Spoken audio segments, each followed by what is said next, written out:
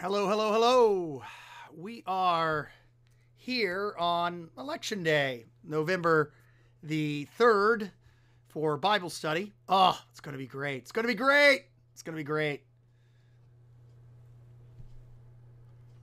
Gonna be spectacular. Super excited about this.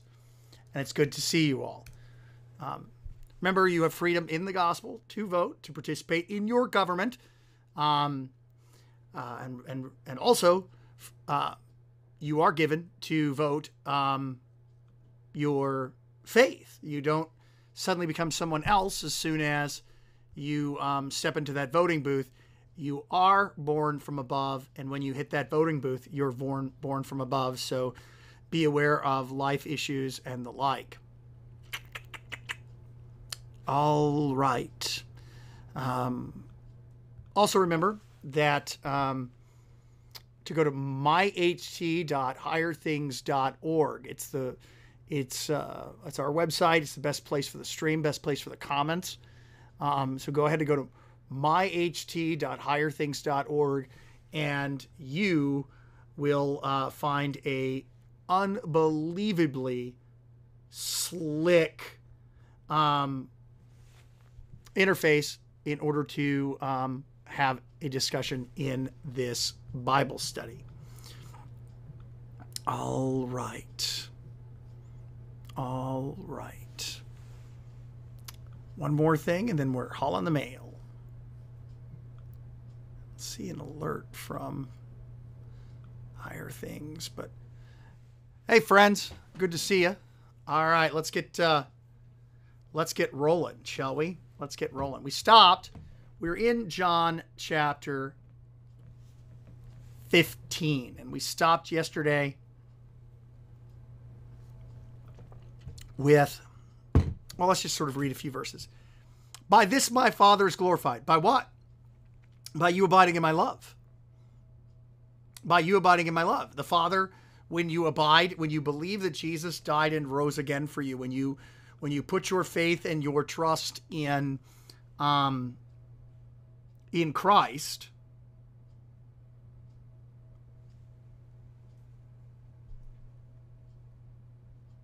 that's how you abide in his words.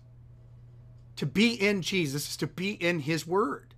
To believe that the Father has sent his Son to die on a cross for your sins and the sins of the whole world. That's what it means to have a Savior. That's what it means. That's what it means. So, of course, the Father's going to, because you're his child.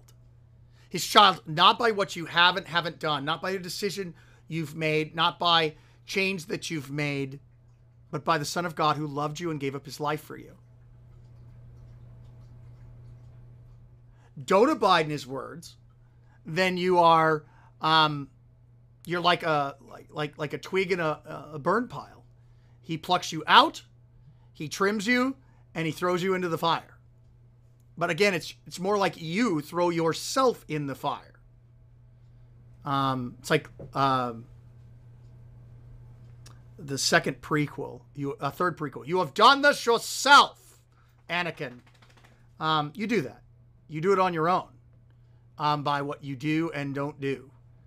So keep in mind that this is all about the Lord's gifts and promises. Remain in his words. You are truly his disciples. You will know the truth, and the truth will set you free. That's abide in me and I in you. And the change is in God's plan. No longer is Israel is the vine. Christ is the vine. You now are the branches.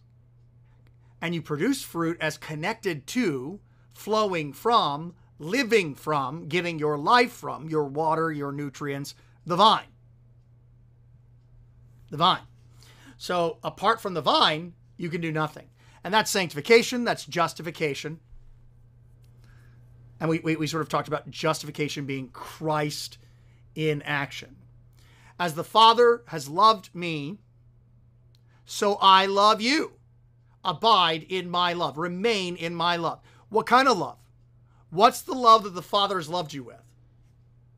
How is the Father glorified? You know how the Father is glorified. The Father is glorified in his suffering and death. The Father is glorified in his suffering and death. And my understanding is that this is still being broadcast on Facebook.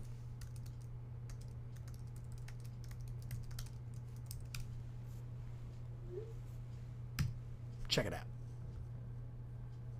But I didn't see something to share, so I'll go back and still new tech on the Higher Things website. Still new tech. As the Father has loved me, so I have loved you. Abide in my love. So again, everything about our salvation doesn't rest upon us. This is so important to remember. It doesn't rest on you. Everything about your salvation rests upon Jesus. Not you, Jesus. Not you, Jesus. If it was left up to you, you're going to mess it up. You're going to do the thing that you do as a sinner.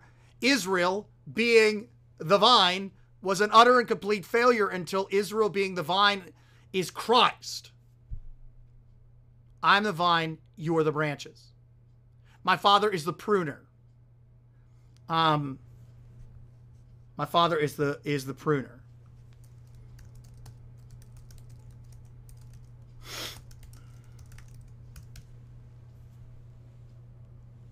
As the Father's loved me, so I have loved you. So the love begins with the Father through the Son to us. To us.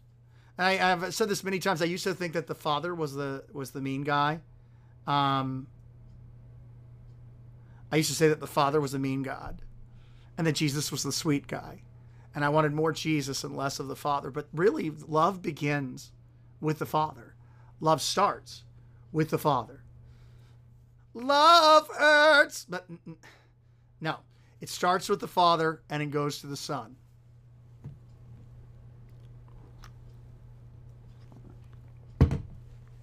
If you cherish my commandments, you will abide in my love. You will remain in my love. Just as I have cherished my Father's commandments.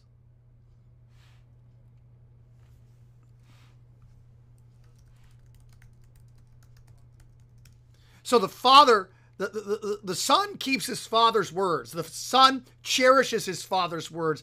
The Son holds dear his Father's words. And remember, keep does not mean to obey here. Keep means to guard, protect, to hold dear. And so as the Father, as the Son loves the Father by holding dear his words, so also you love the Son and keep the Son's words and promises. And his commandment is not burdensome. It's believe in the one who sent him. I mean, that's what's going on here. It's believe in the one who sent him.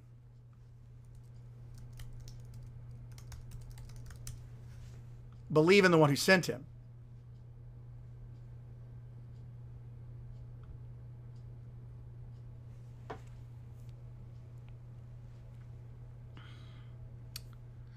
Cheryl, I imagine that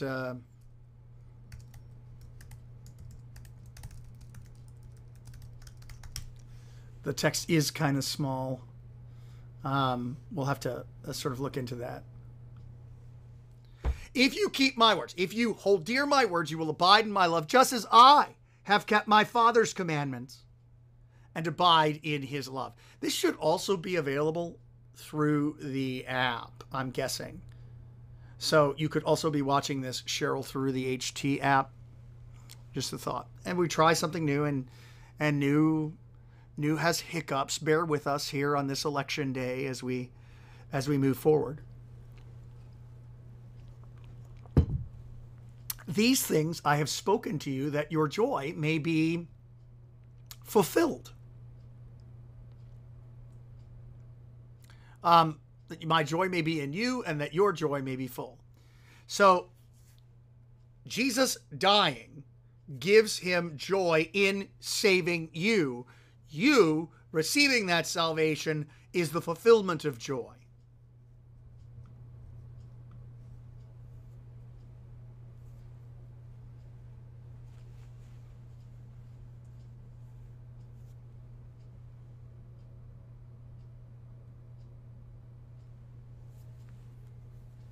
These things I have spoken to you, that my joy may be in you, and that your joy may be full. This is my commandment, that you love one another as I have loved you. Okay? How does he love you? Let's pull all the religious talk away. How does he love you? Let's sort of set aside all of this sort of pious sounding talk that God loves everybody. Well, okay, how does he do that? What does that look like? What does it look like that my commandment is this, that you love me as I have loved you? What does that look like? How's that go? How does that happen? Sort of unpack that for us. What's going on with that? Well, it looks like a dead naked Jew hanging on a cross. That's what God's love for you looks like. It doesn't look like you get to do whatever you want.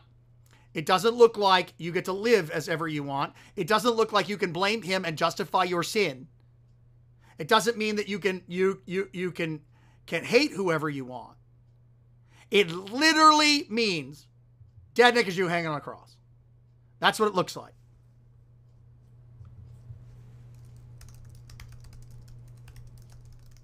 That's what it looks like. So what does it look like that Jesus my commandment is that you love others as I have loved you. It means you receive that salvation, you receive that forgiveness and mercy, and you pass it on to your neighbor. Dead naked Jew hanging on a cross. That's what the love of God looks like. And I'm sorry if that is sort of not PC on this election day, but it's true. It's true. It looks like Jesus hanging dead on a cross. And there's nothing more scandalous, more despised, more hated than this picture of Christ hanging on the cross to save you. And salvation is in no one else than him hanging there. And loving God. There's no other way to keep his love, than his word and his love, than to believe in this Jesus who hangs on the cross for you. No other way. No other way. And God's a pretty clever God. For God to not be able to come up with another way that would work than to send his son to die. And the son's a pretty clever God too. He's one with the Father. And those two guys can't get their stuff together and figure out another way that you might save yourself, because you can't. That's the whole point. Israel being the vine was an utter, complete catastrophe. It didn't work. It didn't work because Israel couldn't be faithful. They couldn't. They weren't. So as you sort of contemplate this today,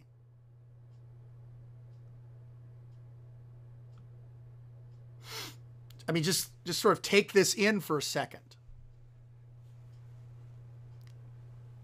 He would have you love others as you have been loved. That's what he would have you have. He wants to save you. He wants to save you. And so don't believe that he's just going to go right back to the works game. Well, now I'm going to find out whether they love me or not. No, to love him is to believe that his son hung on a cross for your sins and the sins of the whole world. That's what it means to be loved by God. That's what it means to keep his commandments. To believe that God sent his son, and then to live a holy life here in time and hereafter in eternity. Hey, buddy, what's going on? This is my commandment, that you love one another as I have hung on a cross for you. And if you have any doubt that or think that I'm making this up, greater love have no one than to lay down his life on behalf of his friends.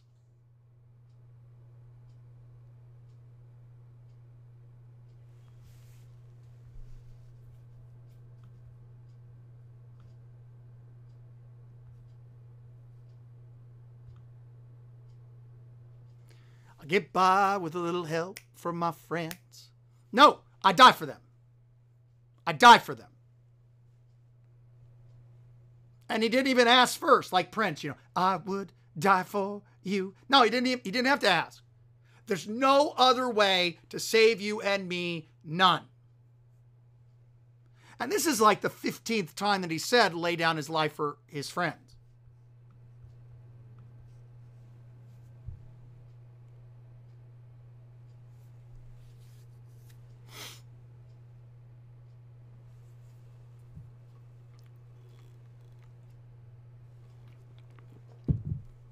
This is my commandment, that you love one another as I have loved you. Greater love has no one than someone lay down his life for his friends. You are my friends when you love one another. And this is, of course, both law and gospel. The only way to truly love others is to be loved by Jesus. Everything else is varying degrees of selfishness.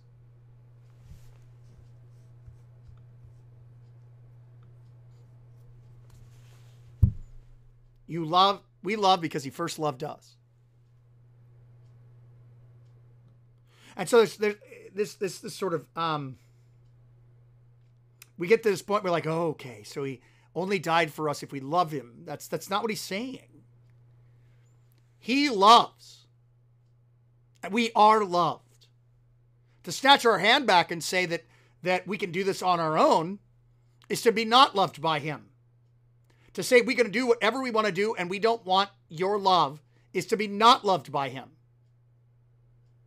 Because of what we decide that we want to do. It's not his fault, that's our fault. Well, how do I know that I keep his commandments? Do you believe that Jesus died and rose again for you? Do you believe that God sent his son, born of a woman, born under the law, to redeem us from the law, that we might be saints?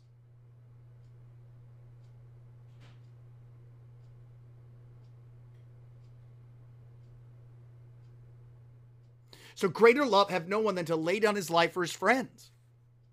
Again, this is not about your love first. It's about God's love for you in Christ Jesus.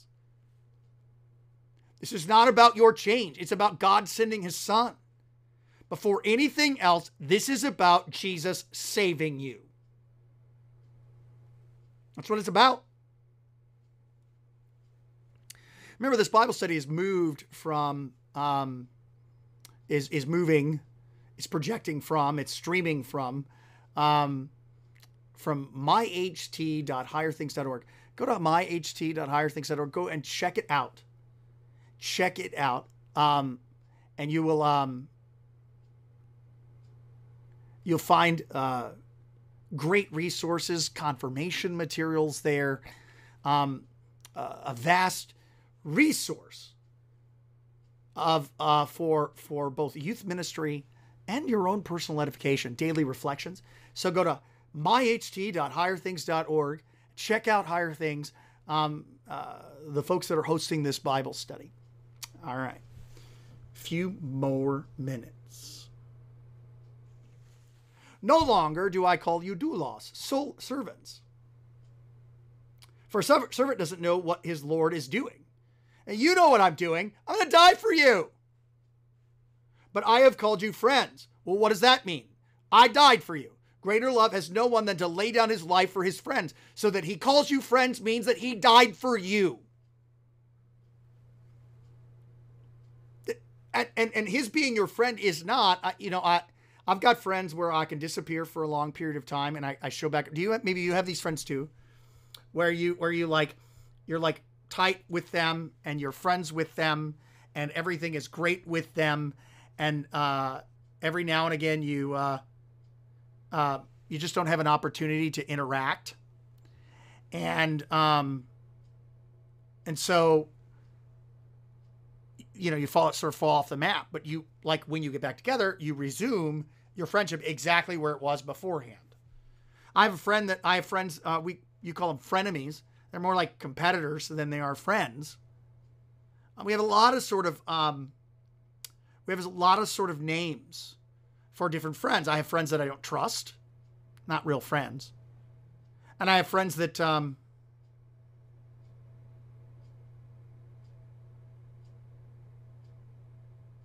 the like. So, but the big deal is that he's my friend. And that means he died for me. That's what it means. So like, I don't call you servants anymore because I don't need you. Like Baal has servants. Allah has servants. I don't call you servants. I call you friends. God calls us his friends. And he defines friendship as, I died for you. Just take that in for a second. Just sort of process that. That's what God is toward you. That's how God is toward you. He dies for you.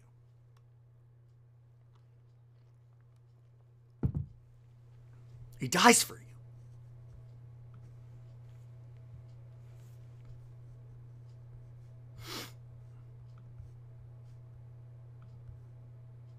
No longer do I call you servants. For the servant doesn't know what his master's doing, what his Lord is doing. But I have called you friends. For all that I have heard from my Father, I have made known to you.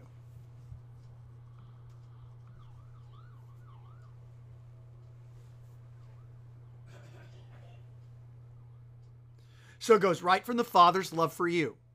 The Father hates nothing he created, sends his Son to die for you, to save you, to love you the way you need to be loved, not with words, I just love you, but with actions. I died for you. And lest you believe that you had something to do with it, you did not choose me. I elected you and have appointed you that you might bear fruit, set you up to bear fruit, and that your fruit should remain, so that whatever you ask the Father in my name, he will give to you. So again, you didn't elect me, I elected you. So the idea that you're going to choose Jesus directly is, you didn't choose me, I chose you. You didn't appoint me, I appointed you. And I chose you to love others as you have been loved. I chose to save you, to pluck you out of the dumpster fire of this world, not with gold or silver, but with my holy precious blood and my innocent suffering and death, so that I may be your own, be his own, God's own, so that I may be God's own and live under him in his kingdom and serve him in everlasting righteousness, innocence, and blessedness, just as he is risen from the dead, lives and reigns to all eternity. This is most certainly true. God for you. Calvary much. You didn't choose God. That would be around the most absurd thing ever. Can you imagine? I went to the parents' store and I picked out my parents. You know, there were a lot of choices, but I think we made a good choice. No, you have the parents that you have. So, like, you couldn't look at your parents and go, yeah, Bobby Joe, what a friend we have in Jesus.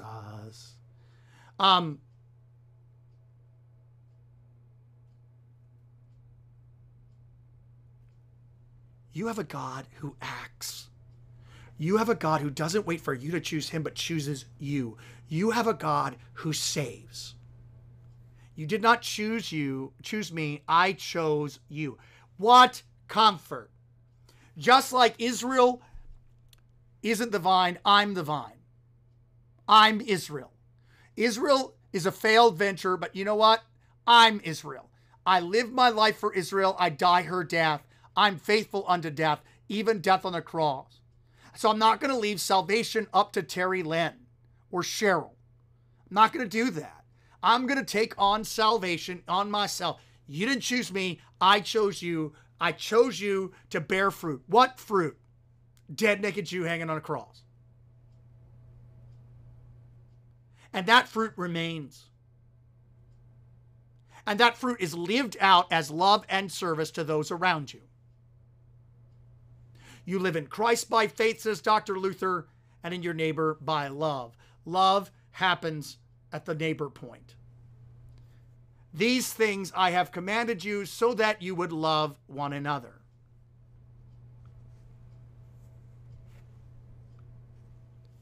What is love? Baby, don't hurt me. No, love is Christ died on the cross for you. That's what love is. Greater love has no one than to lay down his life for his friends. And you are my friends when you love one another, when you do what I command. When you don't, you're not my friend. You're living for yourself. You're doing the things that you want to do. But you didn't choose God to make God your God. God was your God, is your God, and sent his son to die for you, to save you. Salvation is in no one else.